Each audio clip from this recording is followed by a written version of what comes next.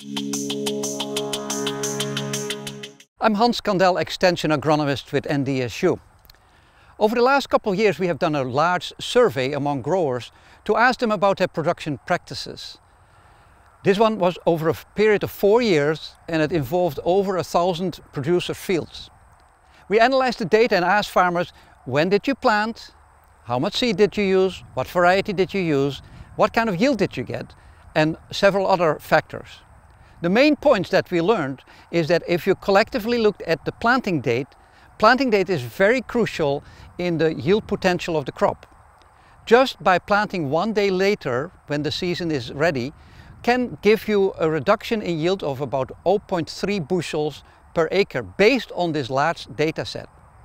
The second point that we found is the selection of the maturity of the varieties. The maturity is very critical. We need to get a variety that is as long as possible without hitting the frost date in the fall. But if we can go 1/10 of a point in maturity higher, we will pick up about 0.7 bushels per acre based on this large survey. The third factor is seeding rate. Farmers are using various seeding rates and we looked at the seeding rate, and if we are getting about 150,000 plants established in the farm, we will maximize yield. However, if you plant a little bit higher seeding rate, we do see a yield response. We ask ourselves, is this economic or not? And that is another question. We are looking now at the yield response to seeding rate.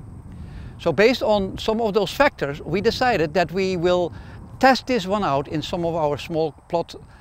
This particular trial that I'm standing in front of has been replicated in about 7 locations throughout parts of North Dakota, and that was in 2019, and it is replicated again in 2020.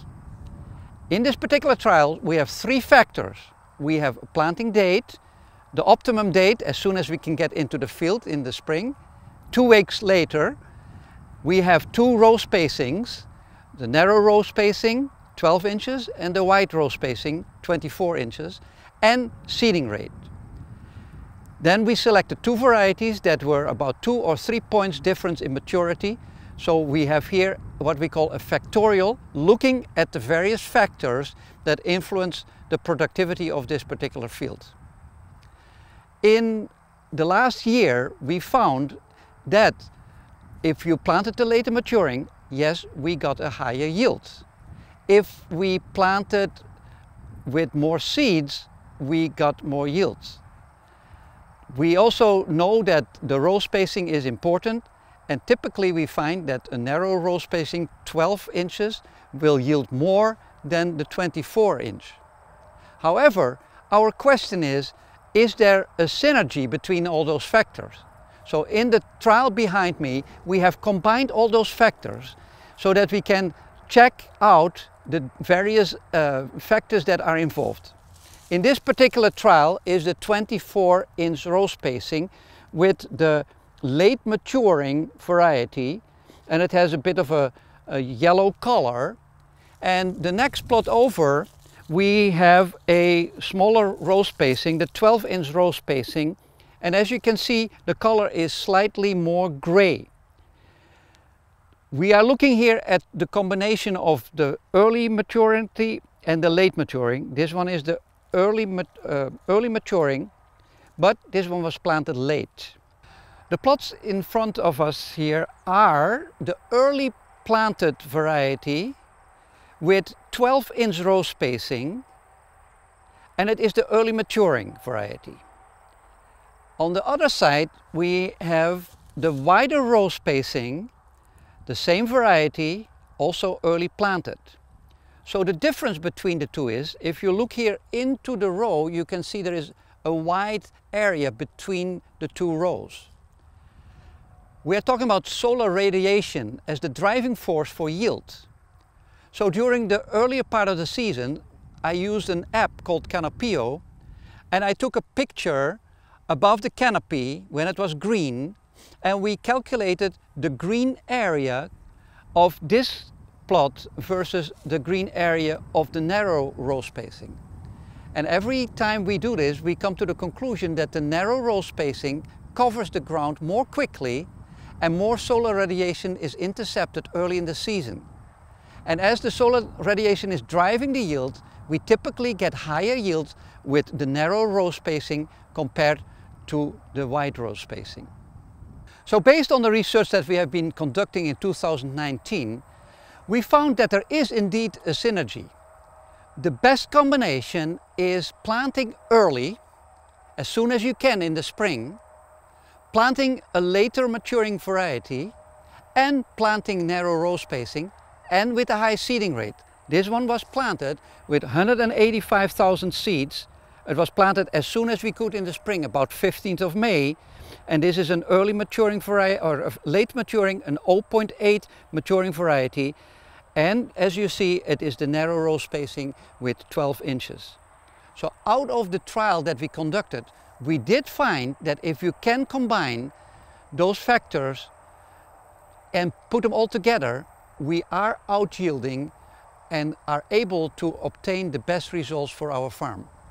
So early planting, the best maturity for your region, a good seeding rate, get at least 150,000 plants per acre, and plant narrower than the 30 inch, preferably in that range of 12 to 14 inch. That one will be the combination where you obtain the highest yield. Now I would like to talk about some of the results over a couple of years and a few comments about variety selection. So the trial that I have been discussing in the previous video is a large-scale trial with several things to consider. So in this last year, in September of 2020, we had a frost event quite throughout the state, and that took care of some of the growth of the later maturing varieties, as can be seen in this picture. On the left, we see a picture of the trial plots with the early and late maturing, and it is quite obvious that the late maturing varieties weren't ready yet. And in the center, you can see some of the leaves that are frost affected, and also this will cost us some yield. So a couple of things that I would like to discuss here is the yields of the various factors. As I mentioned, row spacing is very critical, and if we can plant at a narrow row spacing, for instance 12 inch compared to 24 inch, we can see that there is a significant yield difference between the two. And this is what we have found over many years, and it has to do what I was talking about with the solar radiation interception. With the narrow rows, more of the sunlight is being intercepted. So here is the list of the trials that I've been doing. So basically I have an early maturing in 05 versus a late maturing in 08. Then I have now all the 12-inch data combined. So I'm going to focus on the best potential combination. So early planting meant as early as we could get in, and late planting meant that we went in 2 weeks later. The seeding rate was 165,000 and 185,000 seeds, live seeds per acre, but I was aiming at approximately 150,000 established plants early in the season. So I'm just going to look here at the 2020 data, as I've already shown you some of the data from 2019, and then I'm going to combine over 18 environments. So in this particular bar on the bottom, you see I have several locations where I did this trial. On the left, you can see the bushels in the yield in bushels per acre. Then the red bar is early planting results, and the green bar is late planting results. So if we just look at the first environment, you can see above the red bar is an A compared with the green bars, which is a B. That means that I'm 95% sure that this is truly a difference based on early planting. And as you can see, we have here a number of bushels difference. So in each environment, except for this environment where I could not determine the significant difference, all the environments had the red bar, the early planting, as a higher. And the average over the 9 environments was the red bar was higher. So now if I combine over 18 environments over 2 years, we can see here the early planting is indicated in red, and the green is the late planting. So the 2020 data that I just have been sharing with you. And then we combine the 2 years, and over the 2 years you can see that the red bar, which is early planting, had significantly more yield, and that was about 7% higher yield. So this is about 2 weeks, so which is about 14 days, which means that about 0.5% of yield is lost for each day that we planted later than the optimum or the first potential day that we could plant. Now, when I say first potential date, I'm talking about when the soil temperature is at the right 50 degrees roughly, and we have not in the forecast any severe weather conditions nor any frost. Now, the second factor is the maturity. So we know that if we can grow a crop longer in the season, we have more solar radiation interception and can then benefit for it.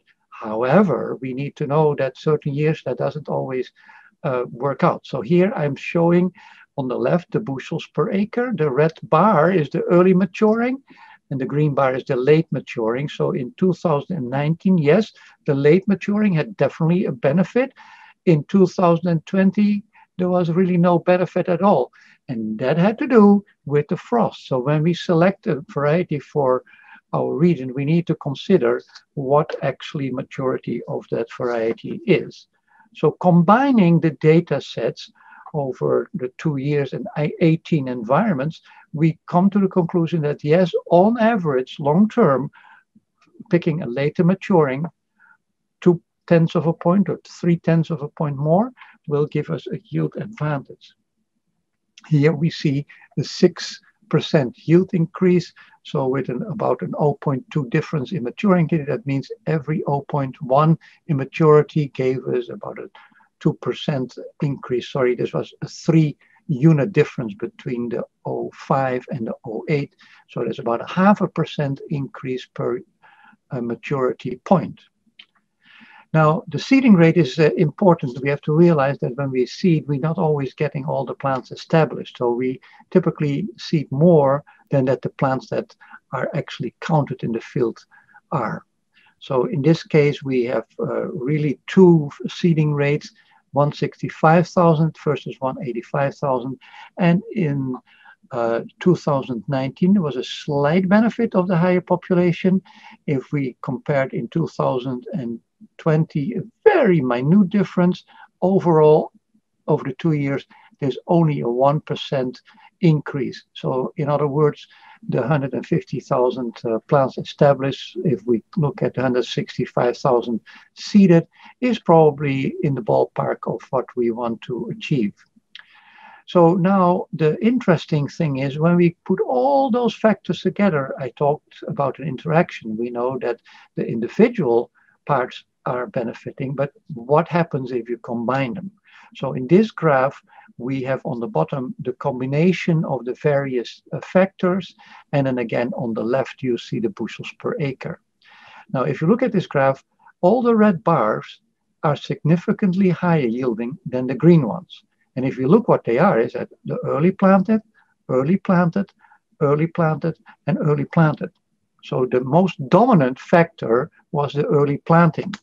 And then if we look here at the what is happening here is the seeding rate. So for the early planted, with the latest maturing, with the highest seeding rate, now we do see a slight yield advantage. So when I say on average there was no yield advantage with seeding rate, it will have an advantage when you can plant early, because early planting with a few more seeds will get that plant established a bit quicker and quicker canopy closure and a longer season. And that is where the yield potential comes from. So then if you look here at the right bars, this is the later maturing 3 points difference. And although not significantly different, I could not determine that they were different, but definitely lower yielding. So basically what I'm telling you, early planting, highest maturity possible, narrowest row possible, and if you can plant a few more seeds early in the season, you benefit. Later in the season, that benefit is not as much available. So the next section I would like to briefly talk about is about variety trials. It is critical that we select the best varieties. So in North Dakota, every year, we publish the variety trial booklet. This one is the hard copy, but because of COVID, you may not be able to obtain a hard copy. So where can we find a copy of the variety trials? That is at the website. Your easiest to Google is NDSU variety trials. It gives you a layout of various crops. You click on the soybeans and you will get to this site where you can download the complete booklet for North Dakota, or for the individual sites. If you're interested in a site closer to you, you can do this. So in the picture here, you will see an example of the variety trial in Carrington. Each of the plots has one variety growing in it, and it is replicated. So the same varieties appear 3 or 4 times. And in this particular trial, you can see some of the brown already mature and the green not mature. And typically what we do, we give the date when it is physiologically mature. That means that 95% of the pods have the mature color. That means that everything that can go into the pods has gone into the pods. And that date is recorded as a calendar date for that specific trial. So now you can compare when a variety was mature in that trial. And as we know that on average, we can expect a frost date to be around that 3rd or 4th week of September. Last year, 2020 season was early frost. So we need to be pushing the maturity, but don't take too much risk that you get a variety that is always late maturing.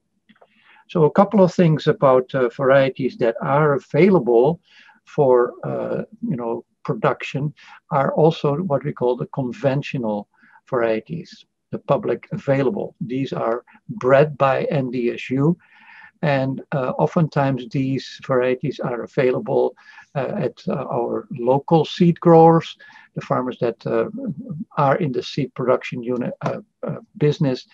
And a couple of things to highlight here. So first of all, we do have here the varieties on the left, indicated NDSU varieties typically now have an ND in front of it. And then the second one is the maturity group. So for central North Dakota, we're looking somewhere of a 00 or an early 0 group. So for instance, Pro Soil or Stutzman might not be a good choice for central and northern North Dakota. The next column is sometimes important for the buyer. It is talking about the hilum color. Now, hilum color can be important if a crop is sold into the consumption market. So the first 2 on this list are GT, which is glyphosate tolerant varieties. The rest are varieties that are conventional and could be used for the human consumption. The reason why I'm bringing this up is because our seed cost for these varieties is a lot lower. However, we need to use conventional chemistry for the named ND, roulette, etc. varieties. GT means that it is glyphosate tolerant. So going back to the hilum color, here's a good indication of A, which is white, bluff, white or yellow. The B is buff, the C is brown, D is imperfect black, and then we do have one here, I'll remove my face here a little bit down, is black. So certain companies do not like to buy black hilum if it is for human consumption. So always check with the buyer what the buyer wants. So going back to the variety selection, one of the things that is important is also to select one that has a tolerance to Phytophthora. So here is an example in this graph of a resistant variety against Phytophthora, North Dakota Benson, and here is a susceptible variety against phrase 4, Phytophthora. So this variety has some tolerance. So always check if you have a Phytophthora issue, if a variety has some genetic resistance against the problem that you are facing. In this case, we're looking at Phytophthora. The other thing to consider is ainchlorosis, and we can also look at varieties for cyst nematode resistance. So last couple of slides are talking here about the ND 18008GT, which is a 008, and we have the 009. Those are glyphosate tolerant varieties, so we can use those herbicides on it. Now the difference is because there is a special gene included in the 008, a farmer cannot save their own seed. However, with the 009, farmers can keep their own seed. You cannot sell that seed that you keep from your product, but you can use it for your own use. So there would be an advantage to reduce your seed cost. Is one of the opportunities to kind of manage some of the risk in our production system.